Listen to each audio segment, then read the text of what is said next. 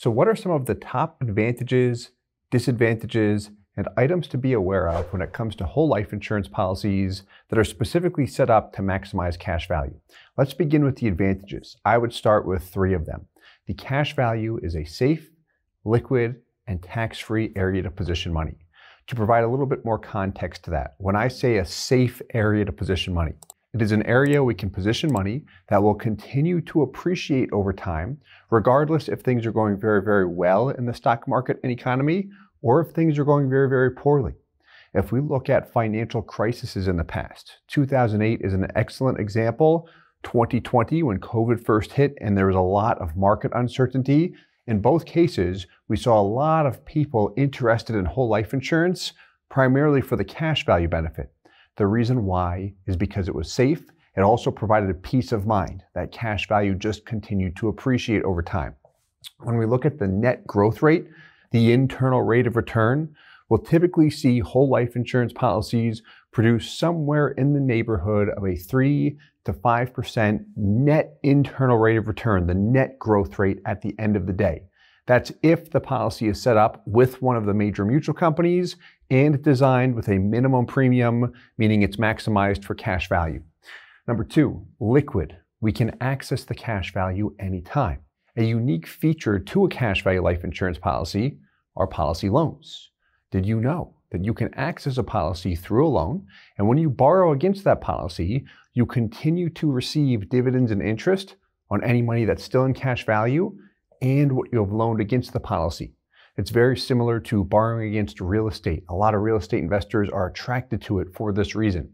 So the liquidity is very attractive in this particular case. And then tax-free. If I do things properly with a life insurance policy, I can access that cash value tax-free. Keep in mind, I said if we do things properly. There are cases where we can trigger a taxable event with a life insurance policy that are very important to be aware of. So those are the top three advantages. There are more.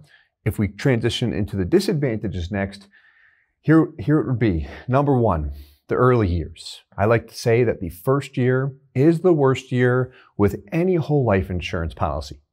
If you've ever seen a traditional whole life insurance policy, it looked like this. You bought a death benefit.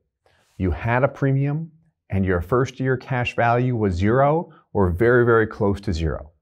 As time passed, eventually you saw your cash value build up, but it took greater than 10 years just to get your money back.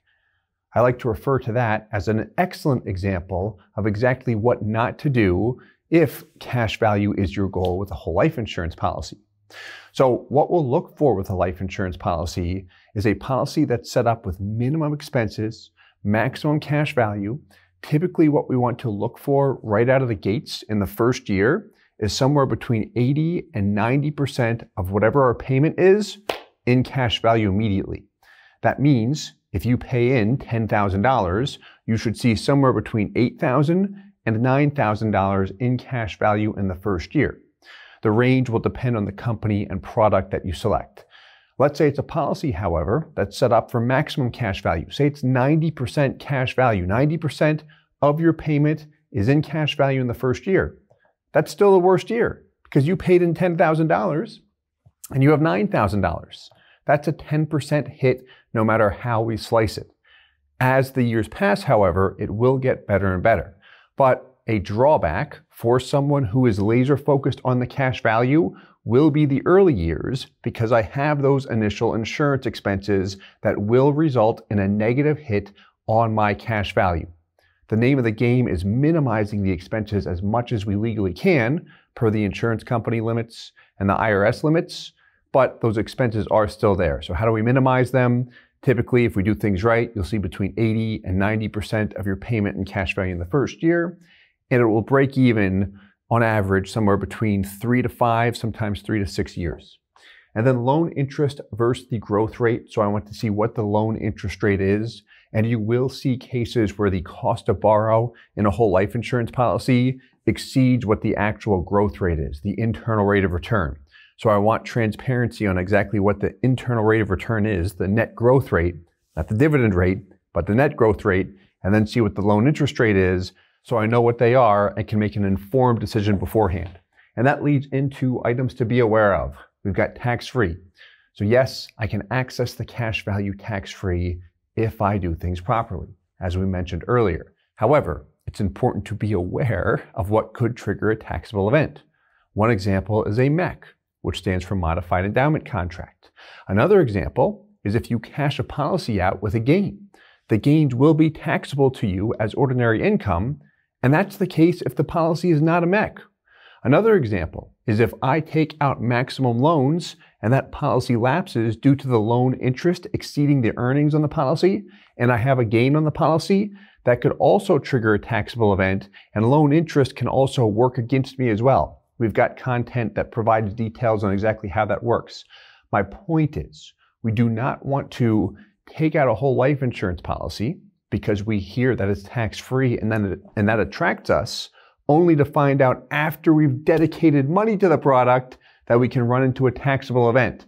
That's where issues can arise. So having awareness on exactly how to use that cash value tax-free and how to prevent a taxable event from occurring is very beneficial. It's important to be aware of that. And then we've got growth versus loan interest, which is similar to the disadvantage we discussed. When working with individuals who like to borrow against their life insurance policies, we see this with a lot of real estate investors we work with.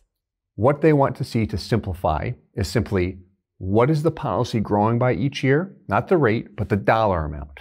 What's the net dollar amount I'm receiving from the insurance company? If I look at dividends, guaranteed interest, everything, what am I getting? And then if I borrow against it, what am I paying in loan interest? This way I can see money coming in versus money going out of my pocket and see if I'm in the black or if I'm in the red. And does it make sense? So I hope you enjoyed this video. Let us know. We'll see you on the next one. Hey guys, Steve Parisi here. If you enjoyed the content you just saw, please subscribe, like, and hit the notification bell for future videos.